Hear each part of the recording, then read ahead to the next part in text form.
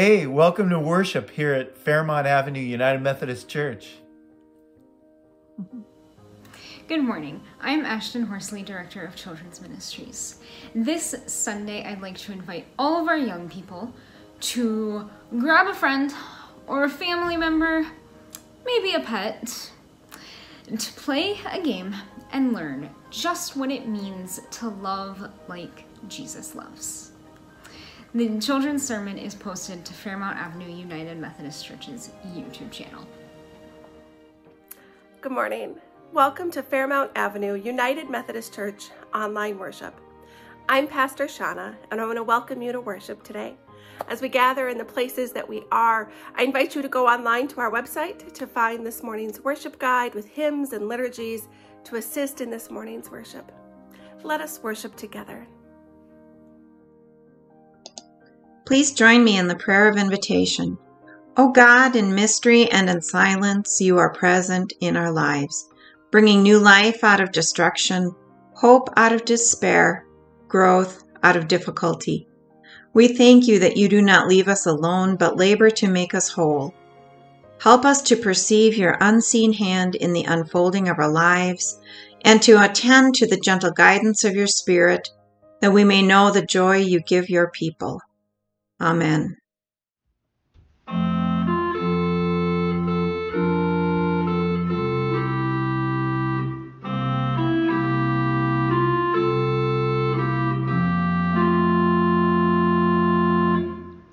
I can hear my Savior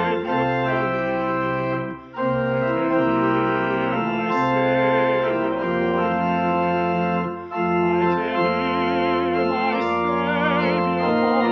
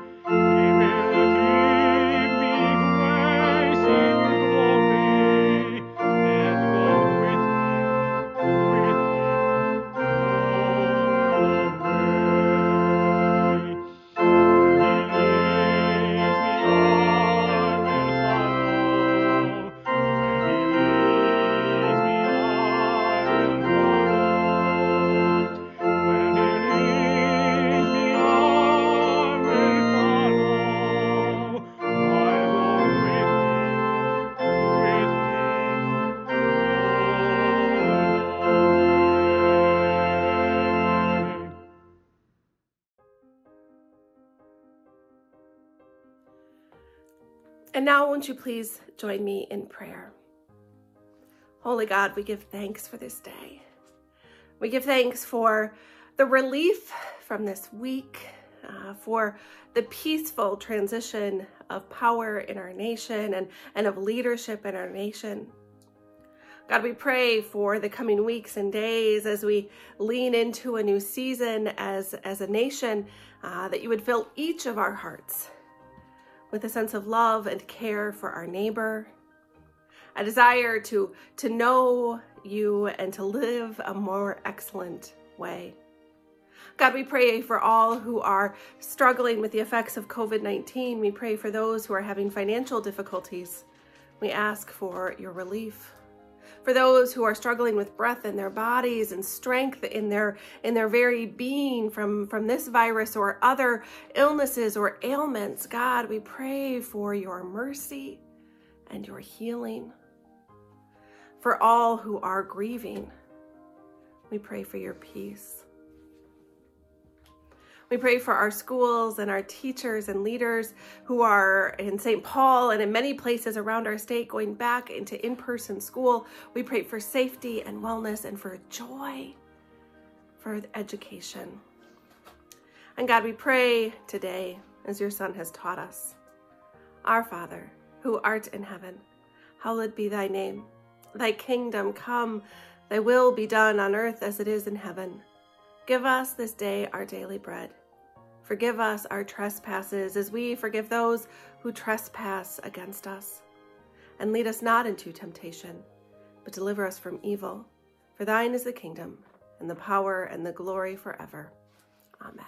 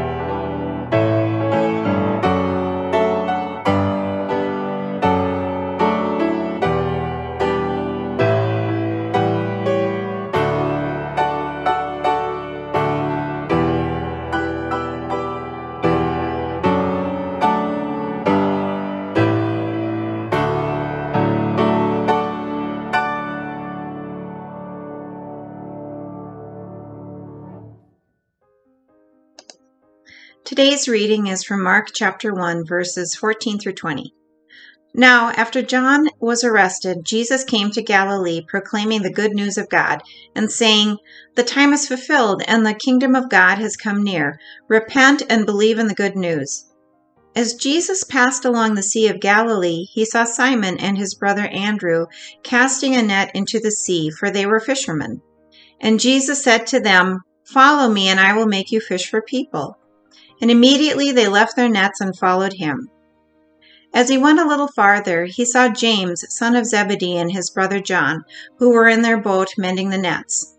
Immediately he called to them, and they left their father Zebedee in the boat with the hired men and followed him. So ends the reading. So Mark's Gospel might be one of my very favorite in all of Scripture, and partly because it tells the story of Jesus in such a clear and focused way, but also there's all kinds of literary elements happening within Mark's Gospel. Mark's Gospel is also thought to be the oldest of the Gospels, right? It's the Gospel that the other Gospel writers, we believe, sample from. That the parts of the Synoptic Gospels that are the same originated from Mark's Gospel. Today's scripture in the Gospel of Mark is right at the beginning of Jesus's ministry, and the reading today comes right after Jesus has been called, has been baptized, has been tempted in the wilderness. And of course, these 40 days and 40 nights of Jesus's temptation in the wilderness is part of our Lenten journey, right? That we settle into 40 days of journeying through Lent, which is coming quicker than we know it. But today's scripture comes right after that, where Jesus calls his first disciples. It sets the stage that John the Baptist, who had been preaching, repent and believe the kingdom of God is near, has just been taken and thrown into prison. And this is where Jesus picks up the work of growing the kingdom of God. I remember the first time that Jesus asked me to follow him. And I don't know if you remember the first time that it really clicked in your brain, in your heart, of what it meant to follow Jesus, to make a decision to follow Jesus. And maybe you haven't done that. Maybe in your experience, you've always known who Jesus is, and you were raised in the church and you don't remember a clear moment where you've decided to follow Jesus. But I'll challenge you on that we are asked to follow Jesus many times throughout our lifetime. Today, we can make a decision to follow Jesus. You may have already made a decision to follow Jesus, and you can renew that decision to follow Jesus because it is something that we are continually doing. As Wesley said, moving on towards perfection, it's a process. Sanctification is a process. It is sometimes a daily process, decision to follow Jesus. But I remember the first time I decided to follow Jesus. I was a young girl. I was probably about 11 years old, and a friend had invited me to church, to the Wednesday program at the church she attended. And the lesson that night was, how would you tell your friends about Jesus, how to follow Jesus? And I remember going home that night thinking, I don't know that I ever decided to follow Jesus. I don't know that I ever made a decision to know and be in relationship with, and to study and to dedicate my life and my heart and my mind to a pattern of being connected to God. And so that night I went, and I've told this story before, I went and I snuck into my parents' room, and I knew that my dad had a Bible in his nightstand, and I borrowed it without telling him. I don't think he missed it. And I took it in my room, and after my parents tucked me in at night, I started to read the Bible. And I didn't know exactly what to read, but I started with the New Testament, and I started with Matthew's Gospel because it's the first one in the New Testament. And I just started to read, and as I got older, it was probably somewhere in my late 20s, that I learned the story about this Bible. The Bible that I had snuck out of my dad's room and was reading at night. in this effort to follow Jesus and to know the life and teachings of Jesus. This Bible that I was reading was given to my dad when he was preparing to leave for Vietnam by a neighbor, Bert, who had taken an interest in my dad and his siblings and their wellness and their well-being. My dad's family growing up had a lot of struggles. There were 8 kids in the household, and my grandfather struggled to maintain work because of a mental health physical disability that he had, and so they really struggled. In a lot of ways, they struggled. But their neighbor, Bert, took an interest in those Emerson kids and got them all enrolled in Catholic school. He helped to find scholarships for them to engage in faith. He made sure they made it to Mass on Sundays. And for my dad, it continued later as he grew to be a man and a young man, right? Just out of high school when his number was called and he was to go serve in Vietnam. He was given this Bible. This Bible that he gave to my dad is the Bible that I picked up and started reading. It was the instigator of my faith, of my commitment, my first time of following Jesus. I want you to think about that for a minute. I was able to follow Jesus in a clear, intentional way because a generation before, a man that was the same age as my grandfather followed Jesus, cared for the spiritual well-being of my dad and his siblings, thought enough of following Jesus to give my dad a Bible to take with him to Vietnam, and that Bible became the thing that spurred on my faith. That Bible was part of God's equipping for my dad, but it was also part of God's equipping for me. This thing that we do sometimes, we make a decision to follow Jesus, and it might seem simple, like buying a Bible for a young man who's about to go off to war, who never signed up to go in the first place, and how that might grow exponentially in this world. Because of his faith, I have faith. And I've been able to be serve in God's ministry and service in 3 different churches. Think about that for a minute. There's a lot I could say about this scripture, but I want to focus on a couple of key things. One, first, following Jesus is hard. It's hard from the start. When I first decided to follow Jesus, I was unsure if it was even an okay thing to do because nobody in my family did it really. And so I didn't know how to do that in an out loud kind of public way. And so I snuck the Bible into my room and I snuck it under my covers and I would read it at night after my parents put me to bed. When Jesus started his ministry, John had just been put into prison. It was not an easy road. Following Jesus required courage.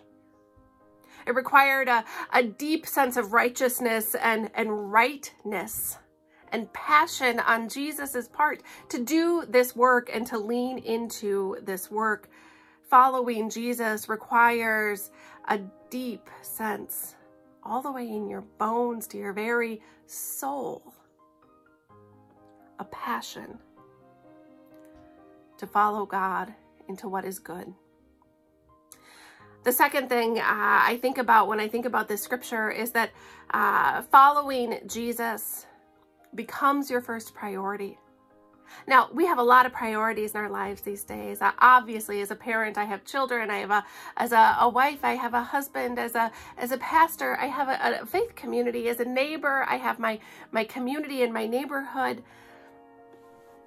As an individual, I have my own well-being and wellness to attend to.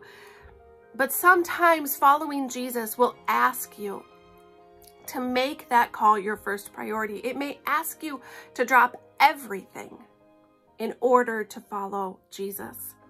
This was a story of Simon and Andrew, 2 fishermen. When Jesus said, "Come on, let's go," they didn't hesitate. They dropped their nets and they went. boldly, with passion. They had this deep sense within them. That's the only way you could describe it or make sense of it, that they followed Jesus. And what I love about this is that Jesus connects their new calling with their current work, that following Jesus, you will become fishers of men. God had already given them the skills they needed to do the work they were called to do, even though it felt like such a completely different vocation. The last thing I want to offer out of here is that God has already given us what we need to follow. In the incidents of the Zebedee brothers, John and James, when Jesus had come, follow me, they left their father with the hired men. They already had everything that they needed to be able to make Jesus the first priority, to be able to courageously follow into this bold work. And church, I want to take a moment to just acknowledge that God continues to be faithful to our community. When we stay the course to follow Jesus into our calling, we see God's provision every step of the way. We ended 2020 in a year that was such a strange year. We ended the financial year, the fiscal year, about even slightly in the positive. I want you to think about that for a minute. The generosity of our community sustained the work of this church all the way through the year. Our pledges for the coming year, for 2021, are up 13%. Now, that's a tricky thing to figure, because there's also people who've become new pledgers, right, that never pledged before. But what this means is, and what it indicates is, that we have courageously decided as a community that we are going to commit to following Jesus into 2021 with boldness, understanding that God is giving us what we need to do the work we're called to do. And for as hard as 2020 was, we know that God gave us so many good and beautiful things. 12 new members, the Joint Church Anti-Racism Ministry Vacation Bible School, right, that reached across our country. We have given thousands of pounds to Keystone Community Services. We have 6 new young people in confirmation this year. We started new small groups, and through all of this, I want you to hear this, not one person, as far as we know, contracted COVID-19 from the practice of their faith through Fairmount Avenue United Methodist Church. This bold vision, when we follow, when we prioritize our following of Jesus into this world, of meeting the call to build God's vision in this world, God gives us what we need to do it over and over and over again. In today's scripture, John had just been thrown into jail, and Jesus's cousin, right? John, Jesus's cousin, was thrown into jail for preaching the good news that God's vision was near. It was not an easy time then. It's not an easy time now. But Jesus maintained God's vision, and Simon and Andrew and James and John followed confidently, courageously, prioritizing that work. As we look into this year, I am convinced that God has given us what we need to do God's work, to fulfill God's call, both in our resources, our physical resources and our people resources, but also in our passion for this work. And we can start to ask questions about what it means to live into 2021. Asking ourselves how we engage or relate to our building differently when we're able to come back. How can we keep the best of what we have gained in this distance church model and rediscover what we have missed and bring it all back together faithfully, not just for worship, but for our entire faith practice, creating and building a new thing. When Jesus called the disciples fishermen instead of scholars, working class instead of the educated, building a new way to be in relationship with God outside of the temple, Jesus did not rush back into that temple or the synagogue and take it over. Instead, Jesus brought the practice of faith to the lakeshore, to the living rooms, to the gathering places, to the hillsides, into the world. When we come back together in person, we will and we must follow Jesus into this new way of being church. We are a changed people. This pandemic has changed our world, and we do a disservice to the work God has done in us and through us if we simply come back and do things the way that they were instead of leaning into and acknowledging the ways in which God has made us new. We must ask ourselves, for what purpose have I maintained my faith through this pandemic? For what purpose has our church been made stronger through this pandemic? And then we must ask ourselves, do we have the courage to press into this new thing like Jesus did after John was arrested? Do we have the vision to drop everything when Jesus says follow? Do we have the faith to trust that God has already given us what we need to live into God's bold vision for this world? Come, follow me. Jesus is calling us, church, into this new year, this new season. As we wait, as we embrace, as we pray about what's next, follow me, Jesus says.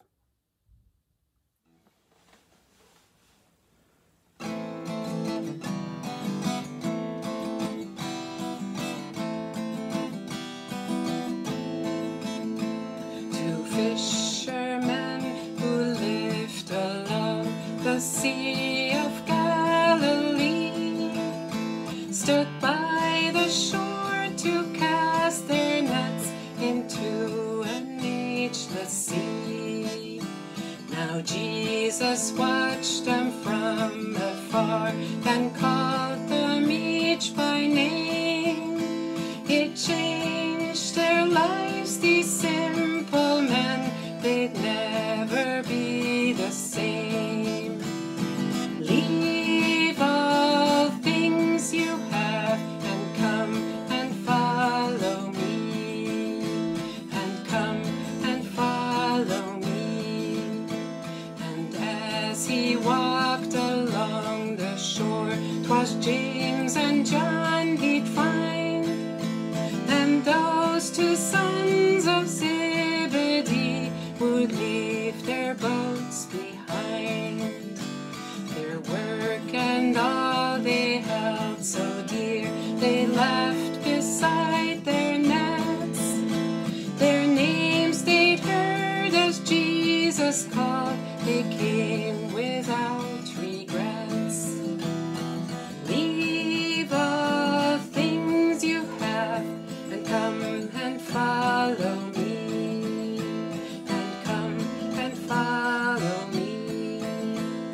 Simon, Peter, Andrew, James, and John, beloved one, you heard Christ call to speak good news, revealed to God's own Son.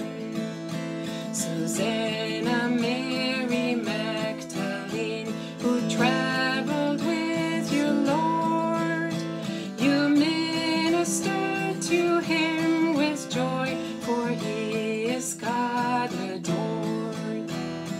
Leave all things you have and come and follow me.